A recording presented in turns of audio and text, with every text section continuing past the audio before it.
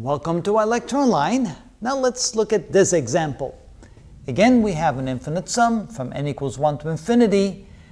And how can we tell if this converges or diverges? Well, what we can do is to see if the nth term as n goes to infinity will actually converge to 0.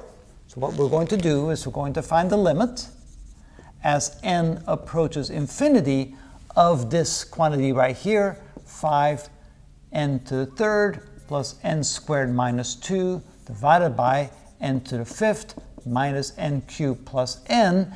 And so what happens to this term as n goes to infinity? Well, what we're going to do is multiply both the numerator and the denominator by 1 over n to the fifth, 1 over n to the fifth, because n to the fifth is the largest component in the numerator or the denominator.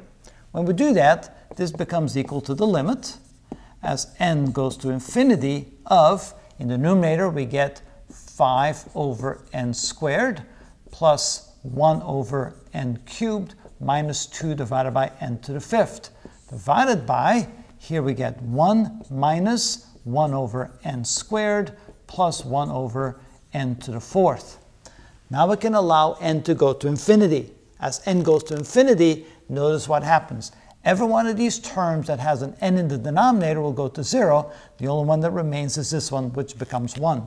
So in the limit, the nth term as n goes to infinity becomes 0 plus 0 minus 0 divided by 1 minus 0 plus 0, which is simply equal to 0, which means eventually the terms go to 0 in the limit, and therefore we can assume that this summation will converge.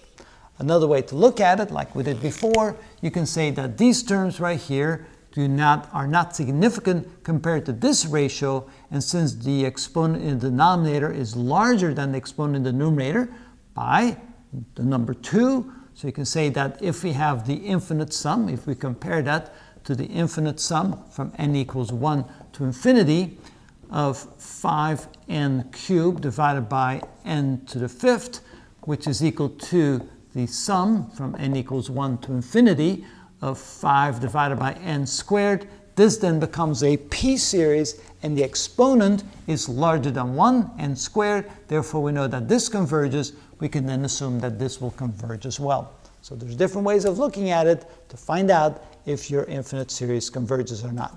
And that's how it's done.